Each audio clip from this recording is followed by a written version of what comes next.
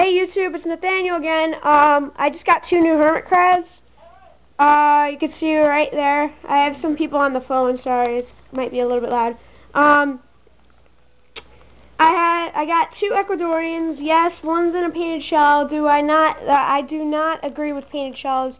But you know, he was really active. My sister likes Ecuadorians, so I figured I'd get him. Yeah, hopefully he'll probably change shells. I mean, I got some really nice shells in there. But I'm going to show you a video on how to like acclimate them properly. So first thing is, when you get your hermit crabs, you want them to put it in a bag with a wet paper towel, a fish bag with a wet paper towel, and yeah. And then when you bring them home, you just take them out of the bag. Hold on.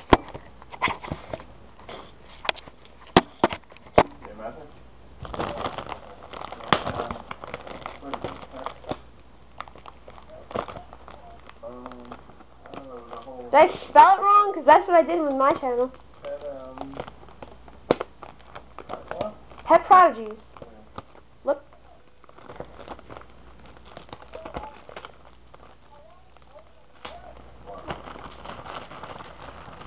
Okay. Okay, hold on. So here's the first guy. Right here. Okay. So this is number 1. Yeah, Matt, I'm making a video right now. Hold on. Okay.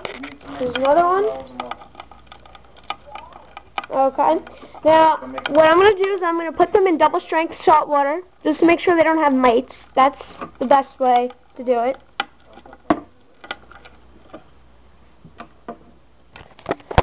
Okay.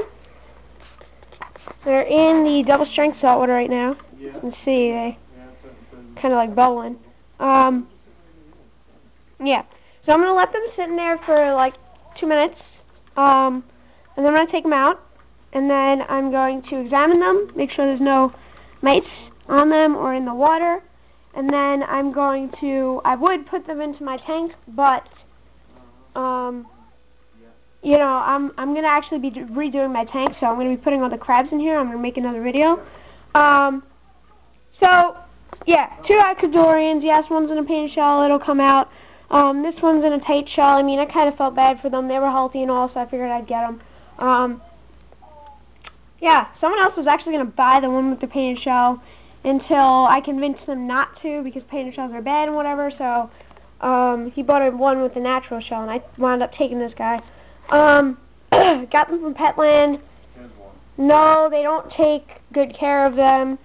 At this point, I mean, I can't find any stores that take good care of them, but this store seems to have the most active, healthy crabs, so I figured I'd get them from here. That would be how you'd acclimate them, and then after this, you'd put them into your tank. Okay.